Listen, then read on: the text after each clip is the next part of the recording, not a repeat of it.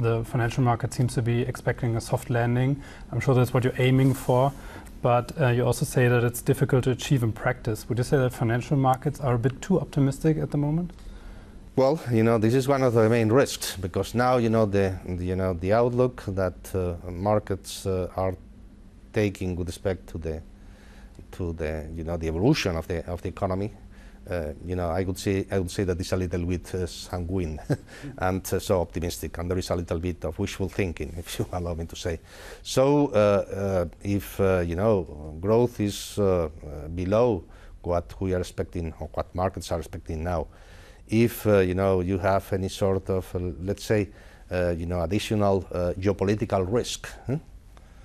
That's something that we have to take into consideration, because so far even the situation, the conflict in the Middle East, the impact on markets has been quite subdued, has been quite limited. Well, that kind of situations, when you have a very low risk premia for both corporate bonds and equities, is something any sort of deviation with respect to this very benign scenario could give rise to problems and to surprises, negative surprises, and reactions in markets, because prices are very high. What about expectations for the first interest rate cut? Currently, investors expect such a move as soon as April. Is that too optimistic? Well, I think that is premature to talk about that. We have increased interest rates 10 times, as you have said before. We have kept rates on hold. We will continue with this continuation of our investment of APP portfolio. Let's see what happens with PEP, as I said before. And and I think that we are going to be data dependent.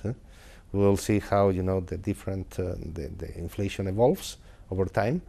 We believe that the disinflation process will continue over the next 2 years, even though because of base effects you can have some upticks of inflation over the next months in the short term. But in the medium term, we expect that at the present level of interest rates, our monetary policy will give rise to an important reduction in inflation, and that eventually inflation will converge to our objective of 2%. Is it a problem for you if markets believe that cuts will arrive relatively soon? Well, markets are markets, and they make their bets. But I think that our communication is crystal clear. Our communication is that we are going to be data dependent. We will see how inflation evolves and other macroeconomic variables that might have eventually an influence on inflation, and that's our approach. Well, I'm not going to discuss market bets, but what I can tell you is that our strategy is very clear in terms of communication, data dependency, and meeting by meeting, and we will see how things evolve. But I think that talk about rate cuts is a little bit premature, as I have said before.